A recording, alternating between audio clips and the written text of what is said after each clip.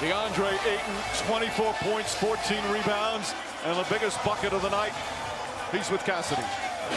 DeAndre, from the play Monty drew up to the pass from Jay, can you walk me through the execution of your game-winning shot?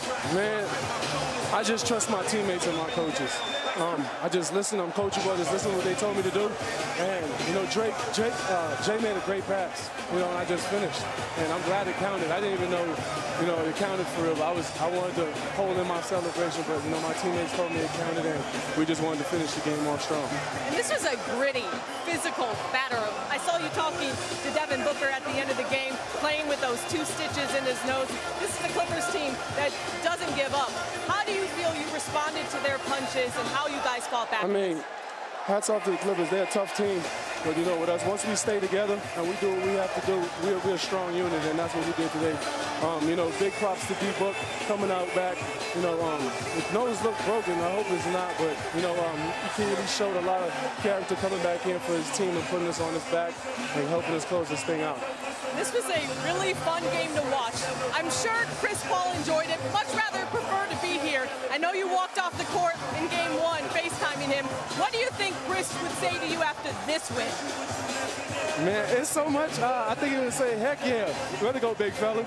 You know, stuff like that, just hyping me up and basically enjoying the win tonight and getting ready for LA. You guys, 9-0. Taking 2-0 lead to LA. Thanks and good luck going forward. Thank you very much. Monty Williams drawing up the play, that final play for Ayton. Let's listen to Monty Williams in the huddle. Our ball. Okay, execute it. D8. If he throws it, you gotta like try to dunk it, okay?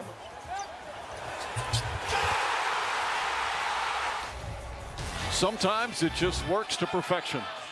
It's an outstanding job of being prepared, leading your team, and put them in position to give you a chance. Well, the Phoenix Suns take that 2-0 lead in this best-of-7 Western Conference Finals. Now the series will shift to LA and Staples Center.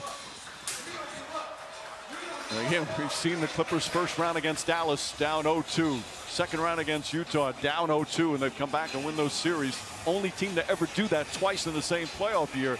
They're going to